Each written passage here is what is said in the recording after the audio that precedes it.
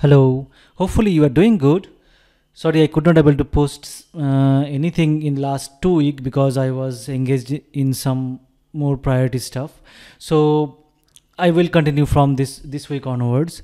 So in this video, we will talk about the delete command in Splunk, and we will try to see how this command works and different restrictions of it, and we will see another one more stuff as well related to this one as well. So what is a delete command? So before we jump into that command, so this video will be part of the Splunk fundamental 2 playlist. It will be somewhere around, let's say, after fill null and fill down command. I'll put it over here. Okay, now when we talk about the delete command, so as the name suggests, so this command is actually helpful for deleting events, or basically, if I just say very precisely, it basically what it do is it mark event for the deletion. That means it's kind of a soft delete. So when you mark an event for deletion, what will happen for subsequent searches? That event will not come into picture. And this particular operation is irreversible. That means once you mark an event as for deletion, you need to reindex that event again, so that it will if you want to use that particular, see that particular event again. Okay, so there is no way you can undelete it. So that's the thing we need to know. And the most important thing is that, so as it is not removing events permanently, it is just marking the event for the deletion. So it basically does not reclaim any basically disk space over here. Okay, now to use delete command, so first thing is you need to have the corresponding roles and capabilities to do that. So if I just show you for the roles, if I just go to settings, first we will see the roles. So the role you need is the can_delete role. And if I just see this particular role, so it has a capability called delete by keyword. So you need to have at least this capability to delete or any event over here. Okay, and by default admin user also do not have this role assigned. So you need, if your admin user do not have this role, so you need to assign this one first. So I already assigned this one. If I just go to settings and users, under admin user, so I have assigned this one from here, like available items. I just clicked over here, it will come over here, just like we assign any other role. So once you do that, you will be able to delete any event from Splunk. Now how to delete it? So the command is delete. It's a very simple command. Now there are a couple of restrictions, so we need to follow it over here. So first I will show you the very simple syntax over here. So to delete an event, first what you will be doing, you will be selecting an event, and how you'll be doing it, you will be running a search over here. So let's say I want to delete an event with ID this one 18491. So I am just working with my TMDB index. So if you are following my videos, so I have created one app called TMDB app. So over there we were indexing some movies data, correct? So with that data itself, I just have filtered with ID 18491, and I just want to delete this particular event. So how you'll be doing it? I will be running a command called delete. After filtering that particular data, I'll just run the delete command over here.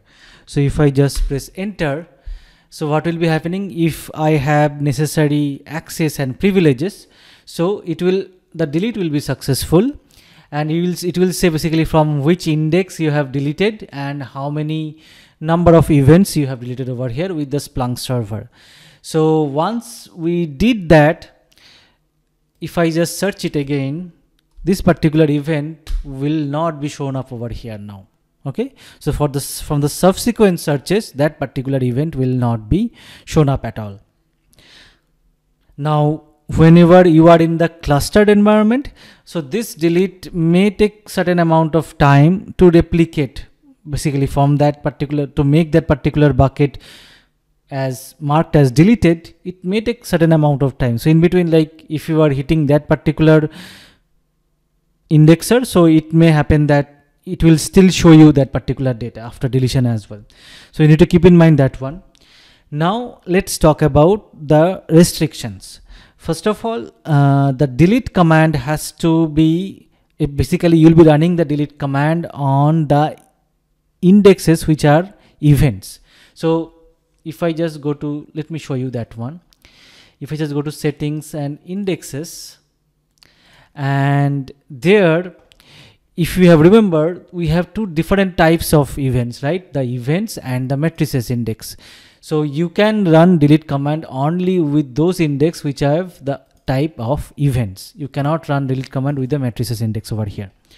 Second thing is, you cannot run delete command on the real-time searches. So if I just go back over here, if this particular search is real-time search, you cannot run this one. So you will get definitely an error over here. Third thing is that if your search query have centralized streaming commands, you won't be able to delete that one as well. Now, if you are not sure about what is centralized streaming commands, I have created one video. Let me show you that one as well. In the Splunk Fundamental 2, I have a video called different categories of SPL command.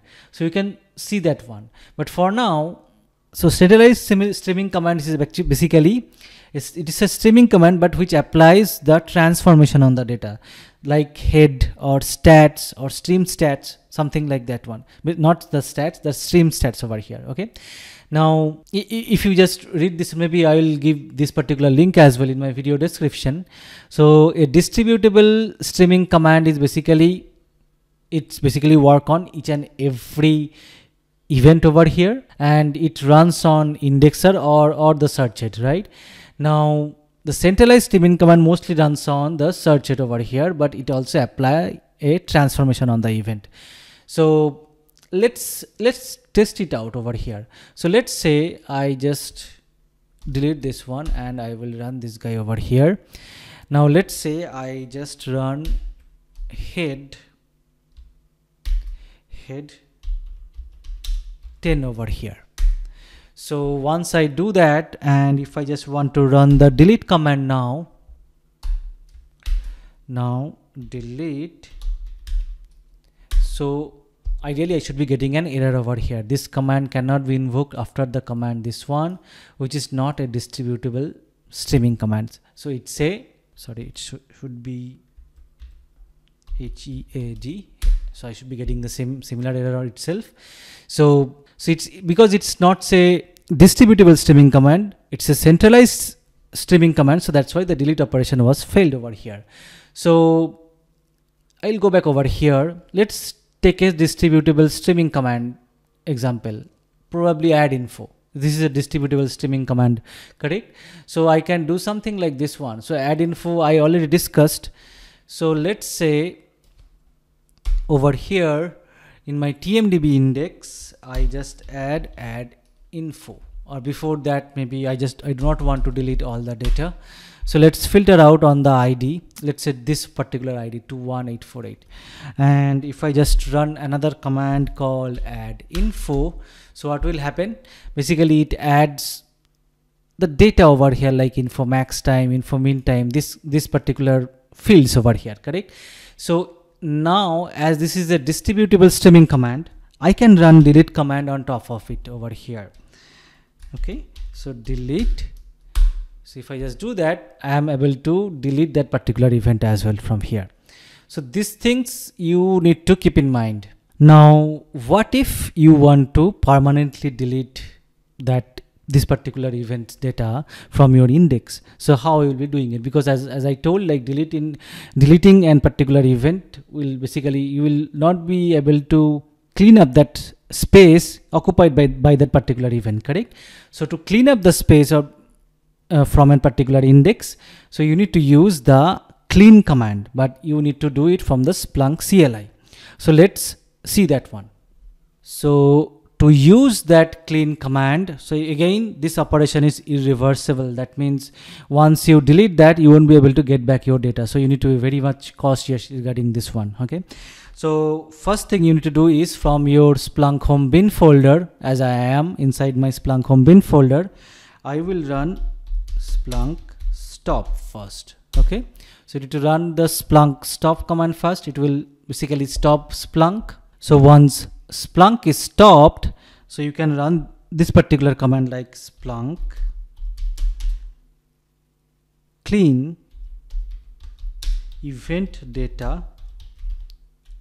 Okay, now if you just run this one, it will clean from all the indexes. To specify a particular index, let's say I want to delete from the tmdb underscore index, so I will give a input called index tmdb underscore index here. Okay, so now once we do that, if I just run this one, it will say this action will permanently erase all events from your index, this one, so it cannot be undone. Are you sure? If you want to do, if you say yes, so it will basically remove all the data from your tmdb index. So now once you start the Splunk, now we will see that once you start Splunk, so once Splunk is started, let's log in over here to check whether our tmdb index is showing up any data or not. So if I just remove this one, and let's do it for all time as well, try to see what we have any data or not. So we have 0 events over here. So that means we reclaim the space occupied by the previous data from our index over here. Okay, so this is how the delete command works. And if you want to delete, basically if you want to delete permanently all the data and reclaim the space, you need to use the Splunk clean command. Otherwise the delete command basically mark the event as deleted, so that subsequent searches will not be able to retrieve that or show that basically event from in your search result. Okay, so hopefully this video was helpful. See you in the next video.